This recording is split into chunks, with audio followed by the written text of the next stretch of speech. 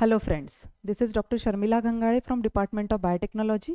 Welcome to my session of research methodology. Today we are going to see about research plan. So student, in the previous sessions we have discussed about the research problem, how to define the research problem, necessity of defining the research problem, and what are the techniques involved in the research problem. After doing that, the next and foremost step which is come up in the research process is nothing but the research plan. So while doing the research plan, the most extensive step we have to take is the first step in the research process is nothing but the developing a research plan. How to develop the research plan as such? So after identifying and defining the research problem, researcher must arrange his ideas in order and write them in the form of experimental plan, and that is plan is described to be a research plan. Basically, when we are going to see anything which is going to be planned out, we can see success in it. That is the reason why research plan is basically done in order to get the foremost step for the research process. So whenever you're going to do any kind of a research, you have to have the blueprint of the process which is going to be followed or adopted by the researcher. That is the reason why after defining and identifying the research problem, this is the very first step that every researcher has to be followed, and that is called as research plan. So what is the important thing we need to know in this? That is, research plan is essentially and specially for what? This is the most important question the researcher may have. So research plan is basically helps researcher to organize his ideas. It will be possible for him to look after the flaws and inadequacies, if any. So that is the reason why before proceeding for the research process, it is necessary that we have to go on through the research plan. It provides an inventory approach, student. That is, what is to be done, what materials has to be adopted, or what techniques to be adopted. This is a very preliminary step in which material has to be taken for the research work could be decided by means of the research plan. It is a document, but this document can be given to others for the comment. It means that how we are going to discuss about the research plan as such.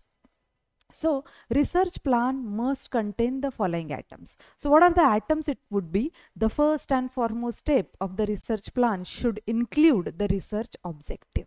What do you mean by objective? Objective is nothing but the things which you are going to do for your research work as such. So research objectives are goals, and that should be clearly stated in line or two, which tells exactly what researcher expected to do, and that's why that are called as a research objective. So research plan firstly explains or contains the research objective. Second thing which is important and that has to be inculcated or has to be documented in the research plan is the problem which is to be studied by the researcher. It should be stated in a well manner that contain all the information which is to be obtained for solving the problem, because once you define the problem, you must know that how to solve it.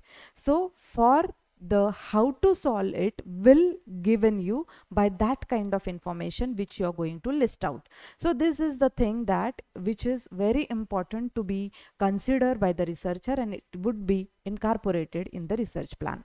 Each major concept which researcher want to take or want to measure should be defined in the operational terms, and it should be listed in the research plan.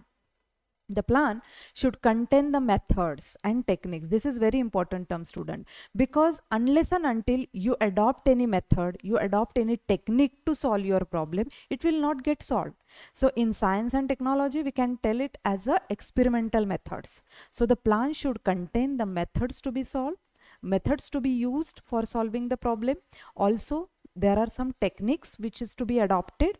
So for instance, if you can say that if we are going to proceed for the survey based method or survey based research as such, so whenever you want to do the survey based research, it is necessary that we have to take some interviews from the respondent. So that is the reason why this method which you have adopted is interview method. So once you are clear with that, you can able to have the plan about which kind of interview has to be taken, to whom you are going to interview. So these are the things, this small things you can able to chalk out when you have a research plan. So for instances, if interview method is to be used, an account of the nature of the complicated interview procedure should be given. So that is the reason why once you know that which kind of methods has to be used, you can prepare before for that methods. And that is the reason why the plan should be chalked out first before proceeding for the next research process.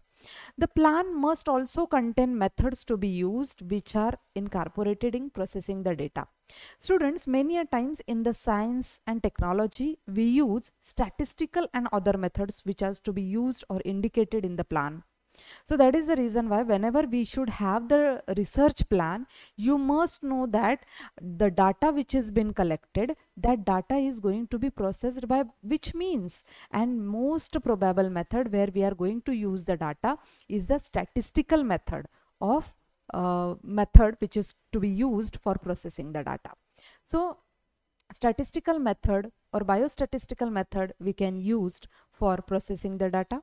And last but not least, that is result of pilot test. Many a time researcher proceed with the preliminary survey or preliminary research, preliminary test, which is called as a pilot test. So result of pilot test, if they are necessary, you can be reported or incorporate in your research plan.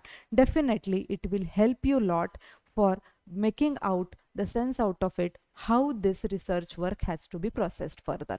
So the time, cost, budget for the research project should be also prepared and laid down in the plan itself, because when you're going to proceed with these 8 steps of planning the research work, you automatically get that what is the time required, what is the cost and budget for that research project, and how it should be prepared, or one should be prepared for itself, that could be make in the research plan. So these are the advantages of making the research plan, and definitely it will be helpful for the researcher to process for his research work further.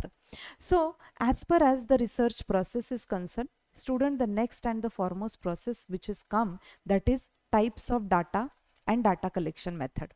Now as we have started the videos, we have gone through that how the research problem has been defined. What is research problem, how to select the research problem, how to define the research problem, how to formulate the research problem. After formulation of research problem, how to make the research plan. After planning the research, student, in a plan only you can come to know that which kind of data is required for your research work. So when it is been clear to everyone that what is the data which is to be collected, because collection of data, it is pertaining to the your objectives, or it is pertaining to the what research work you have selected or what research problem you have selected. So that is the reason why the types of data and data collection method is the another task through which the researcher has to go. So the types of data and data collection method are here will be considered as an important term while doing the research. So basically when we are going to consider the task of a data collection, it begins after a research problem which has been defined, as I already told you, because unless and until we know that what is the research problem, we cannot chalk out that which kind of data is required for doing that or for solving that research problem. So while deciding about the methods to be used for data collection, you must know, researcher must know that there are 2 types of data, and it is a very important term in the research process. So there are 2 types of data, students: primary data and secondary data. What is primary data and what is secondary data? Primary data, as the name itself indicates, that the primary data are those which are collected afresh and the very first time, and thus happen to be original in character. Okay, so the primary data is strictly collected by the researcher himself or herself, because it is a first experience, first time the researcher is basically looking to that particular object, or it is collecting that data.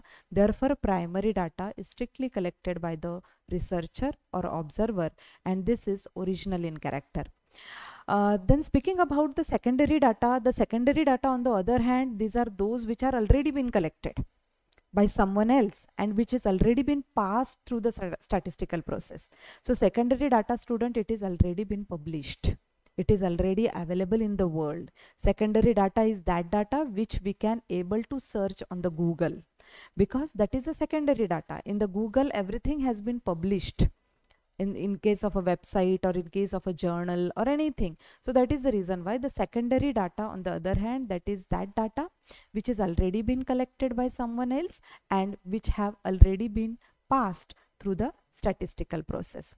So types of data, whenever we are going to see, this primary data must be collected during the course of doing experiment in experimental research. But in case of when we do the research of the descriptive type or performs a survey, whether it is a sample survey or it is census survey, or then we can obtain the primary data either through the observation or through the communication.